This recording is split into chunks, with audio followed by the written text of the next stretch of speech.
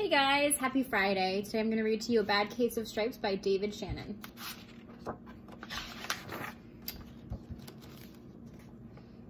Camilla Cream loved lima beans, but she never ate them. All of her friends hated lima beans, and she wanted to fit in. Camilla was always worried about what other people thought of her. Today she was fretting even more than usual. It was the first day of school, and she couldn't decide what to wear. There were so many people to impress. She tried on 42 outfits, but none seemed quite right. But she put on a pretty red dress and looked in the mirror. Then she screamed.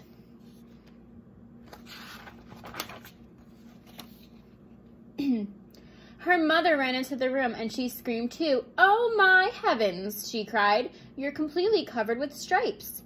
This was certainly true. Camilla was striped from head to toe. She looked like a rainbow. Mrs. Cream felt Camilla's forehead. "Do you feel all right?" she asked. "I feel fine," Camilla answered, "but just look at me." "You get back to bed this instant," her mother ordered. "You're not going to school today."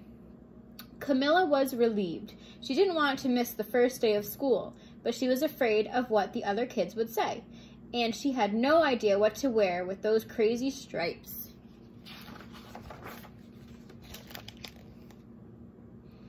That afternoon, Dr. Bumble came to examine Camilla.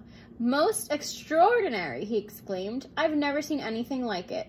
Are you having any coughing, sneezing, runny nose, aches, pains, chills, hot flashes, dizziness, drowsiness, shortness of breath, or uncontrollable twitching?" "No," Camilla told him. "I feel fine." "Well then," Dr. Bumble said, turning to Mrs. Cream, "I don't see any reason why she shouldn't go to school tomorrow. Here's some ointment that should help clear up those stripes in a few days. If it doesn't, you know where to reach me." And off he went.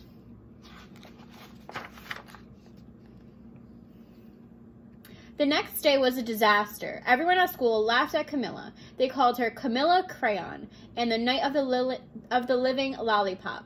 She tried her best to act as if everything were normal, but when the class said the Pledge of Allegiance, her stripes turned red, white, and blue, and she broke out in stars.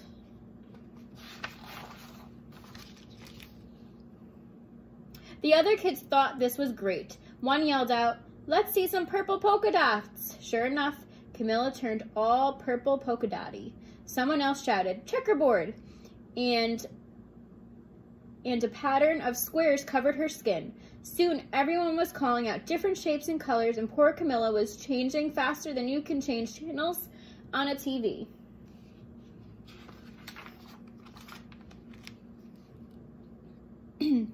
That night, Mr. Harris, the school principal, called. "I'm sorry, Mrs. Cream," he said. "I'm going to have to ask you to keep Camilla home from school. She's just too much of a distraction. And I've been getting calls from the other parents. They're afraid those stripes may be contagious." Camilla was so embarrassed. She couldn't believe that 2 days ago everyone liked her. Now nobody wanted to be in the same room with her. Her father tried to make her feel better. "Is there anything I can get you, sweetheart?" he asked. "No, thank you," sighed Camilla. What she really wanted was a nice plate of lima beans, but she had been laughed at enough for one day.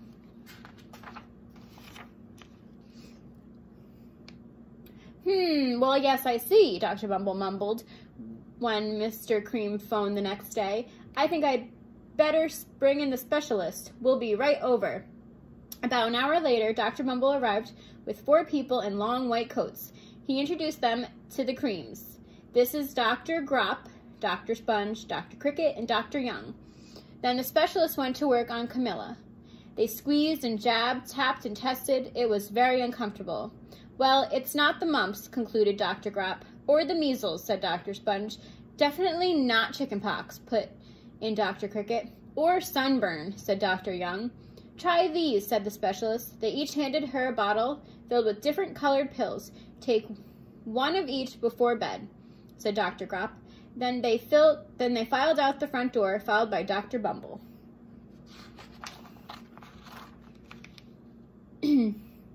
That night, Camilla took her medicine. It was awful. When she woke up the next morning, she did feel different.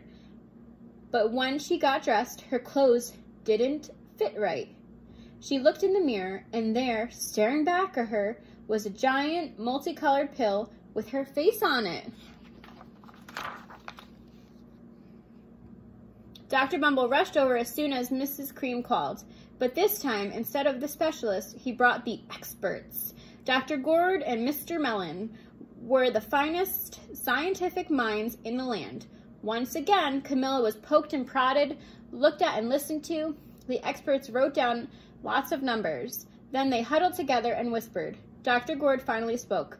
"It might be a virus," he announced with authority. Suddenly, fuzzy little virus balls appeared all over Camilla. "Or possibly some form of bacteria," said Dr. Mellon. Out popped squiggly little bacteria trails. "Or it could be a fungus," added Dr. Gourd. Instantly, Camilla was covered with different colored fungus blotches. The experts looked at Camilla, then at each other. "We need to go over these numbers again." Back at the lab, Dr. Gourd explained, "We'll call you when we know something." But the experts didn't have a clue, much less a cure.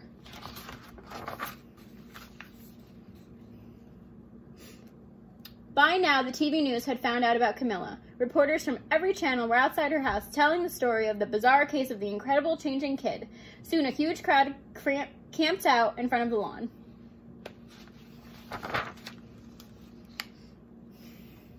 The Creams were swamped with all kinds of remedies from psychologists, allergists, herbalists, nutritionists, psychics, and an old medicine man, a guru, and even a veterinarian. Each so-called cure only added to poor Camilla's strange appearance until it was hard to even recognize her. She sprouted roots and berries and crystals and feathers and a long furry tail, but nothing worked.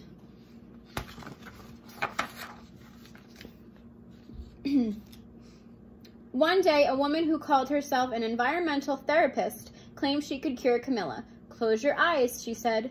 "Breathe deeply and become one with your room." "I wish you hadn't said that," Camilla groaned. Slowly, she started to melt into the walls of her room. Her bed became her mouth, her nose was a dresser, and 2 paintings were her eyes. The therapist screamed and ran from the house. "What are we going to do?" cried Mrs. Cream. "It just keeps getting worse and worse." She began to sob.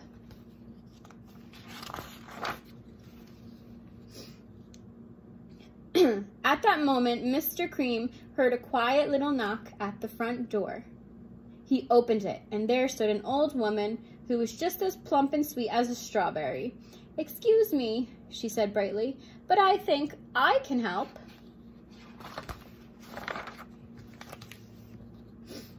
She went into Camilla's room and looked around. "My goodness," she said with a shake of her head, "what we have here is a bad case of stripes. One of the worst I've ever seen." She pulled a container of small green beans from her bag. "Here," she said, "these might do the trick." "Are those magic beans?" asked Mrs. Cream. "Oh my, no," replied the kind old woman. "There's no such thing. These are just plain old lima beans." "I'll bet you'd like some, wouldn't you?" she asked Camilla. Camilla wanted a big heaping plateful of lima beans more than just about anything, but she was still afraid to admit it. "Yuck," she said. "No one likes lima beans, especially me." "Oh dear," the old woman said sadly. "I guess I was wrong about you." She put the beans back in her bag and started toward the door. Camilla watched the old woman walk away.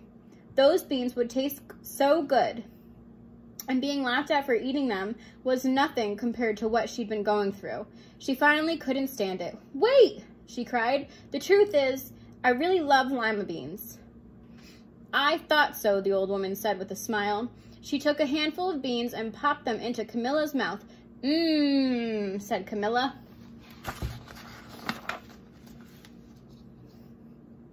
Suddenly, the branches, feathers, and squiggly tails began to disappear.